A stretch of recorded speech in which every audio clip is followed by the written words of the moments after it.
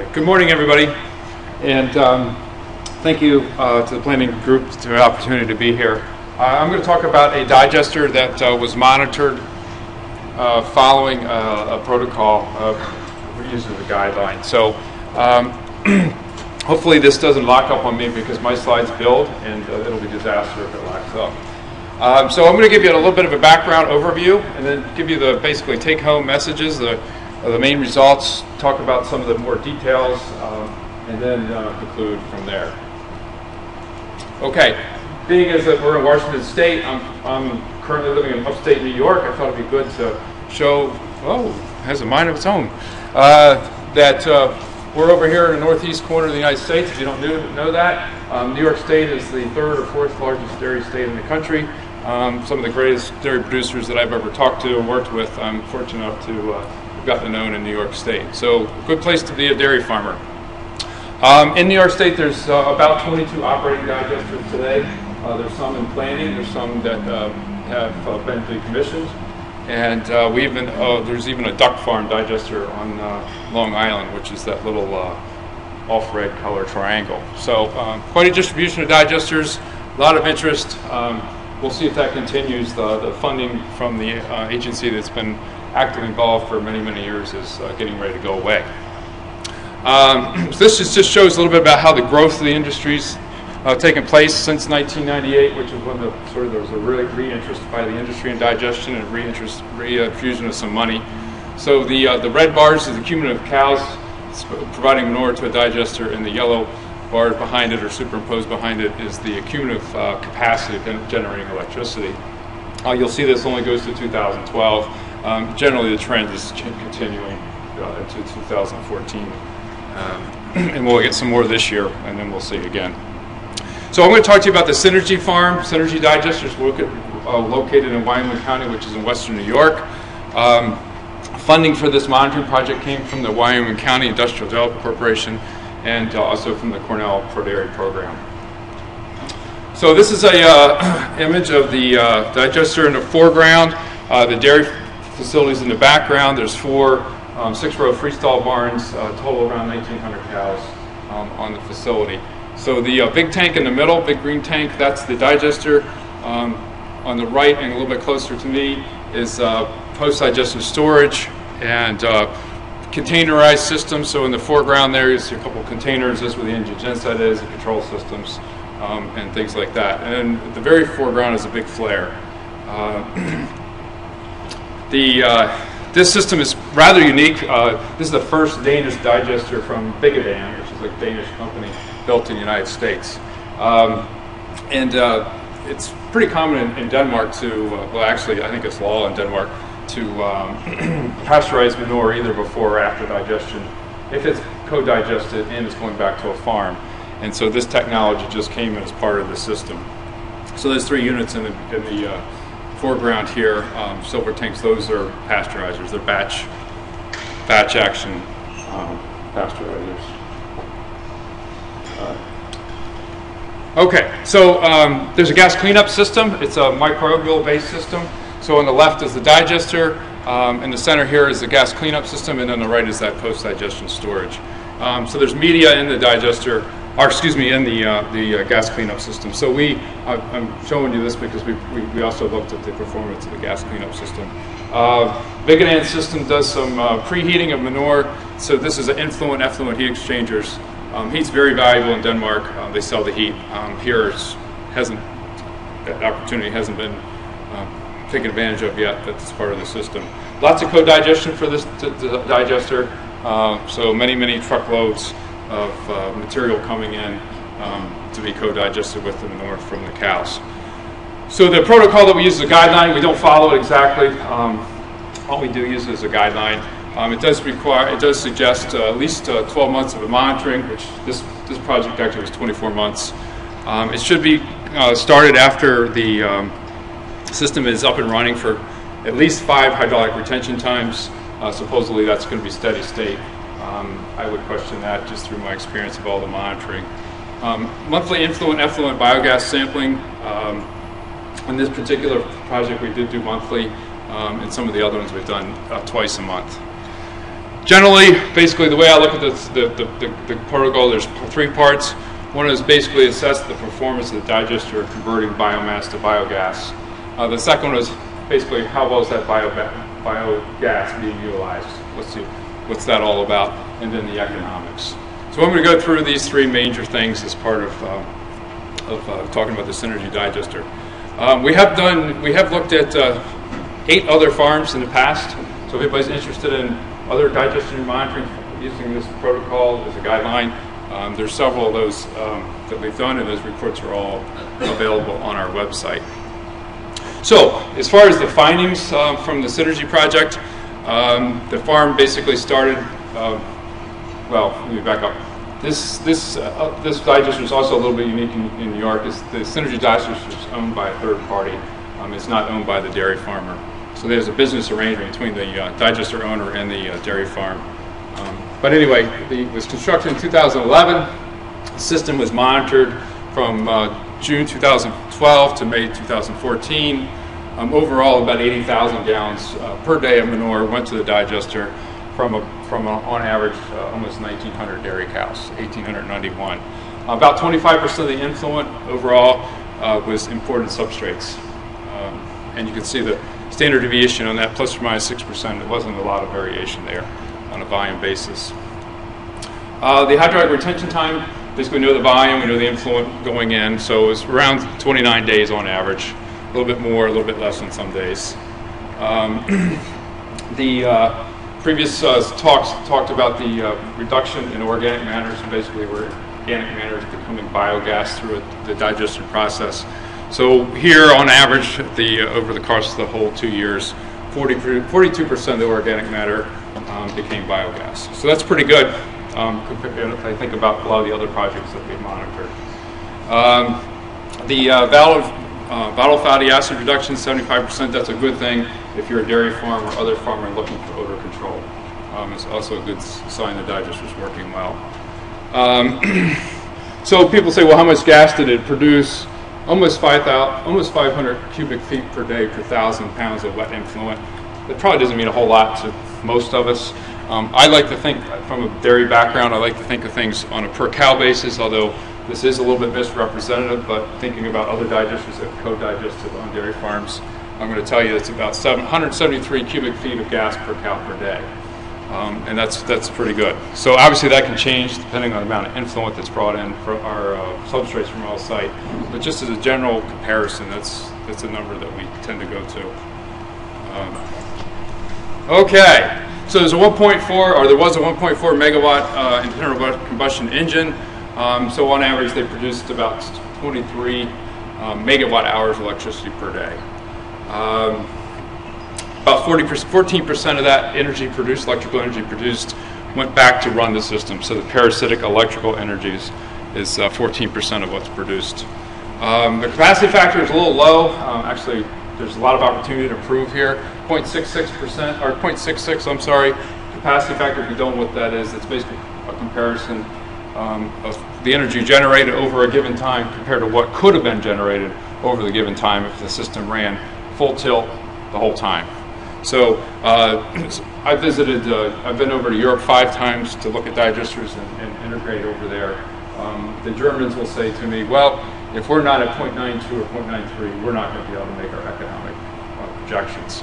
So we're leaving almost a third of that behind here right now.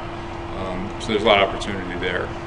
I will say that this farm went through the operators of this system did a great job. They had never run a digester before. They're working with Danish technology. You can just imagine the school up and learning curve there. And the capacity factor is much better now. So the engine ran about 80% of the time, which I'll show you some details of that in a minute. Okay. This is an interesting one. 42% of the energy in the biogas was converted to electricity by the engine generator cell. How many people who know this topic would say that's pretty high? Right. I was very skeptical that that was actually going to take place. Very skeptical. But we measured it. We had good gas data. We took accurate measurements of the concentration the methane in the gas, and we kept good records of the engine generated performance. So this is a GE Yumbacher, and I've seen others report pretty high numbers across the Atlantic. We've never seen anything this high. I was always very much a skeptic of the numbers that high, but we did measure them. Of the total biogas thermal energy, 13% of it basically was harvested and went back into heating the digester on average. Thanks for doing that.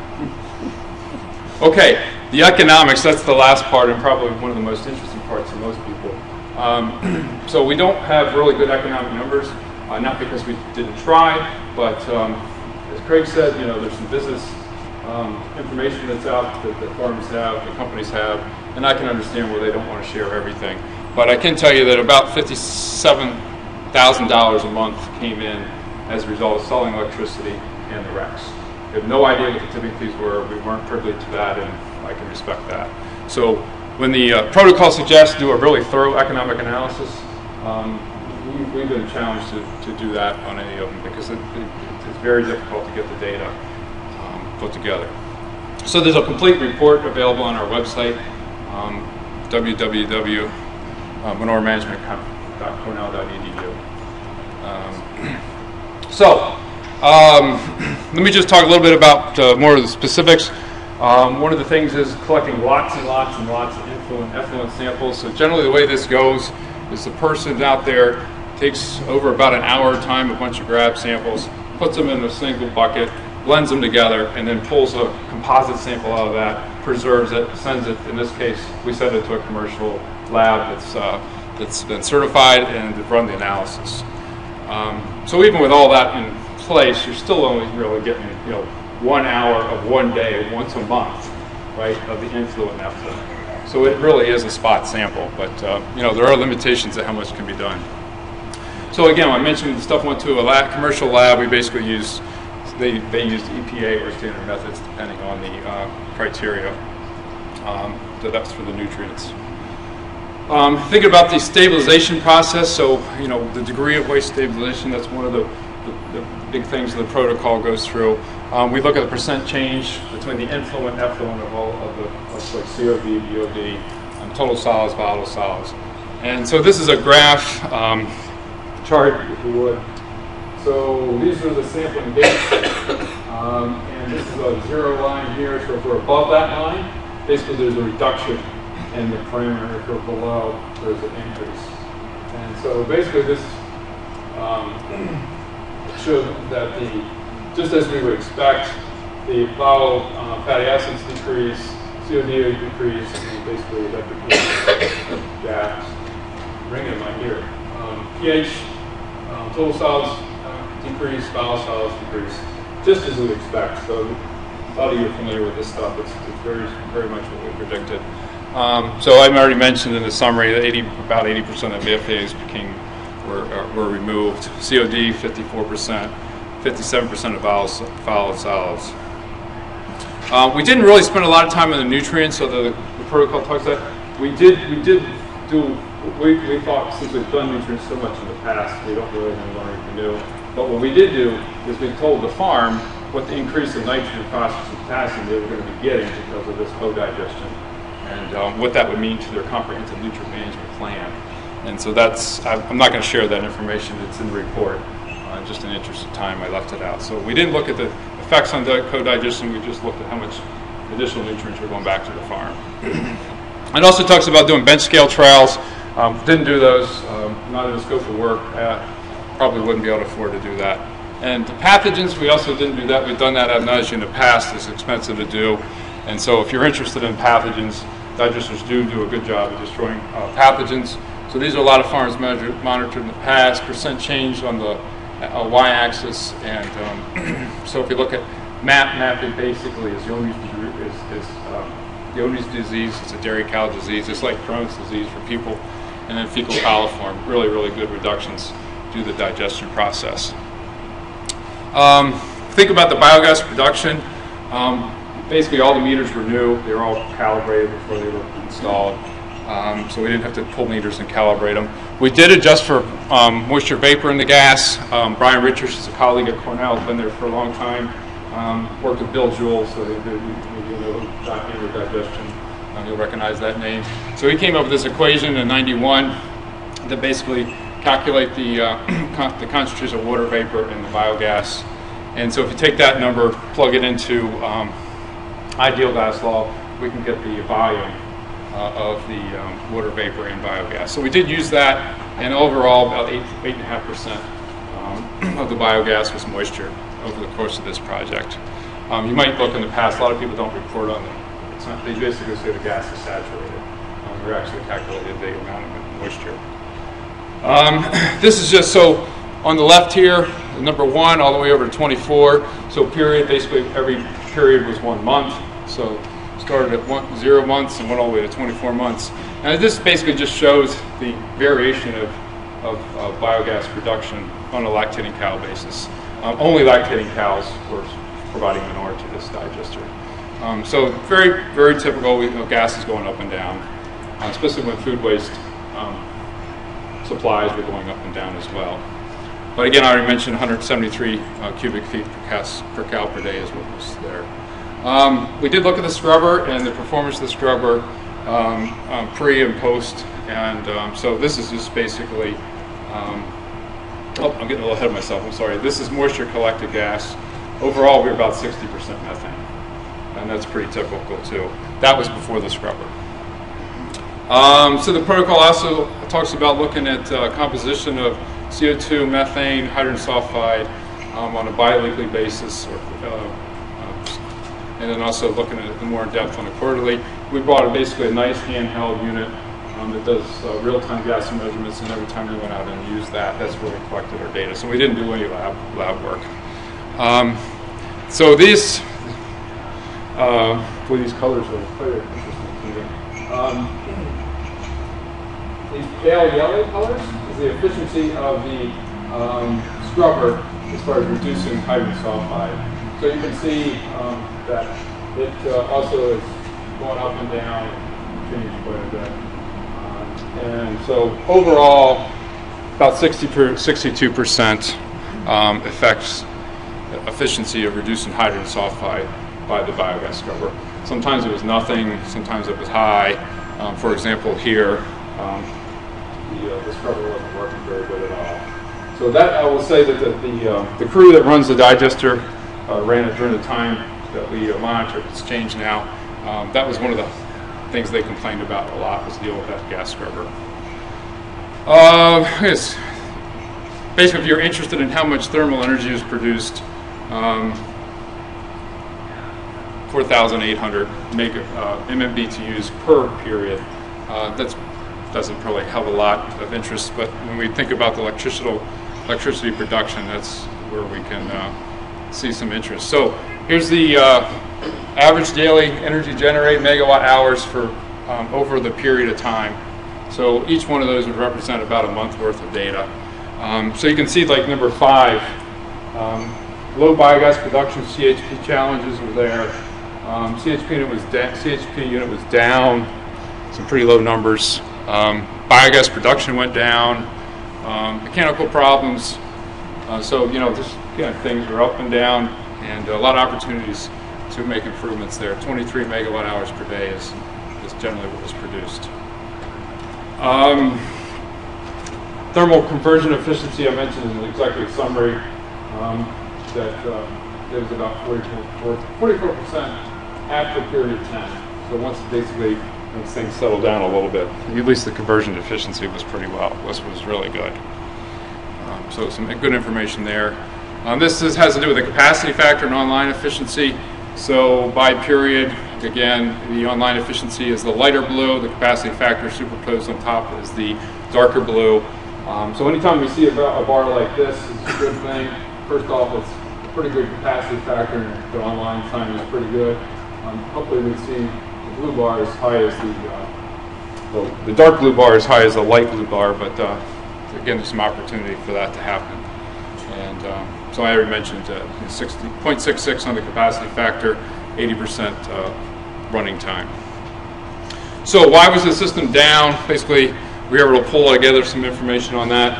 Biggest item was mechanical challenges, problems, learning curves, the operators, things like that. Process, that has to do with the more of the process in the digester, about 20% of the time, and then scheduled maintenance only 88% of the time. So the heat, again, the heat that's recovered from the engine generator set used to run the digester, about 13% of that heat was initially the thermal heat of the biogas went to operate the digester. So pretty good system as far as that's concerned. This is the energy generated per period, parasitic energy taken away. So again, about 14% of the energy generated was required to run the digester. And those numbers are generally, what we've seen from other systems. So no surprise there. The protocol talks about doing some greenhouse gas implications due to the digester. We didn't do that. Some folks over at RIT in Rochester, they did that part of the project and have a nice report put together. So that stuff was done by somebody else. Last couple slides and it'll be finished. The economic analysis protocol is talking about a cash flow approach, makes sense. Coming up with the annual capital cost, annual operating maintenance cost, and the revenue. Coming up with an annual capital cost probably wouldn't be too bad if you went about that. It's not that hard to do. This operating cost and maintenance cost is difficult. Farms are not going to be interested in maintaining records required to do those kind of things. Revenue is not too hard to do. Farms know what their revenue is on these projects generally. So for this particular project, the overall capital cost was almost $8 million, $7,775,000, and so the itemized cost for all the big items are listed there.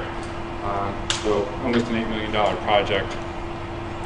They did get a total of $1 million in revenue from NYSERDA as far as grant, and the way that's structured currently. Basically $200,000 capacity payment. That's basically capital up front, and then you got to earn the other $800,000 over up to 3-year period. So performance-based payments. I mentioned electrical, the revenue side a little bit in the executive summary. $45 a megawatt hour is what the energy was sold for, and the RECs are about $50 a megawatt hour. No information on tipping fees available, and again, that's fine. So if we look at that and we look at the amount of electricity produced per month, which we recorded, on average, about $57,000 in revenue for a project costing $7.75 million. Okay, so I can tell you from doing a lot of these things, I actually dug this slide up from the previous talk that I gave a couple of years ago. I didn't change it at all. I didn't change the slide at all. Mass flow quantification is key on these systems. So Dr. Fair mentioned that with mass flow. It's key, and it's not easy to do. A lot of times the meters aren't in place to do it. Then we also will start questioning the data from those meters if you know a little bit about how much more it costs to produce. Implementation of this EPA certified protocol, it's beyond the scope of farms to do this in general. It does provide some interesting information. It does allow us to do some comparisons between systems if they were done in an unbiased and accurate way, so there was some value there. As far as getting more digesters out there, so when I came to Cornell 18 years ago, there was over 8,000 dairy farms in New York. Now there's a little under 5,000. That's not a very good impact statement for me, is it? 0 digesters when I came, 22 today. So there's 22 operating digesters and about 4,900 dairy farms. A lot of opportunity, but not a lot of adoption. Why not? The economics. There's no bad reasons for having digesters except the economics. Okay, so I also didn't change this slide. I think this is part of something I borrowed too. Why are we here? Networking opportunities, share knowledge, looking for new opportunities, presenting products, services for sale, learning about anaerobic digestion, money opportunities, whatever. We all have reasons why we're here, right? Well, one of the reasons I'm here is for the future, for my kids. Because there's a lot of opportunity here, and I think we have a lot of opportunity to be better stewards of our environment. I'm not an environmentalist, but I know that there is a lot of opportunity to do better. So, if you want to know more about our program, you can go to our website and have fun. Thank you.